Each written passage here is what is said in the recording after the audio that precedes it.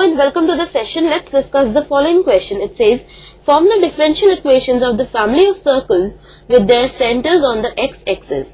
So let's now move on to the solution. Now we know that if the center of the circle lies on x-axis, then y-coordinate must be 0. So suppose the center of the circle is A0, right? Now the family of circles having center on the x-axis is given by x minus a whole square plus y minus 0 whole square is equal to a square. This is how we give the equation of the circle. And here a is arbitrary constant. Now we'll simplify this. So this becomes x square plus a square minus 2ax plus y square is equal to a square. A square gets cancelled with a square. So we have x square plus y square minus 2ax is equal to 0.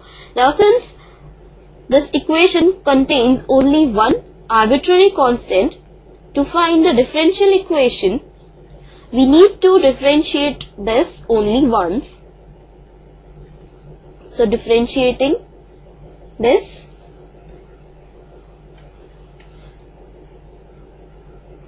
with respect to x, we have 2x plus 2y dy by dx minus 2a is equal to 0.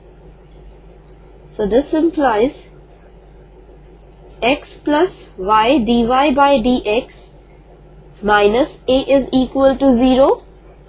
So this implies a is equal to x plus y dy by dx. Let us name this as 1. Now put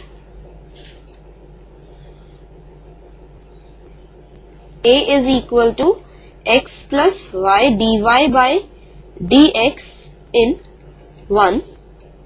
So we have x square plus y square minus 2ax. A is x plus y dy by dx into x is equal to 0.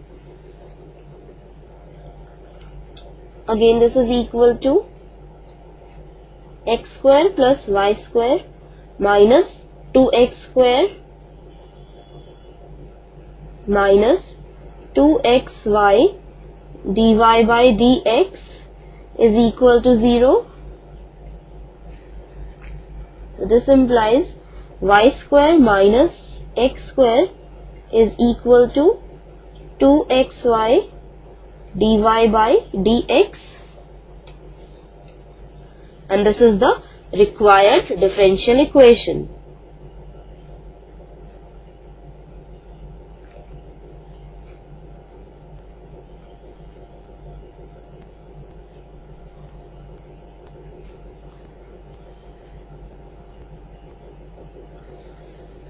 So this completes the question and the session. Bye for now. Take care. Have a good day.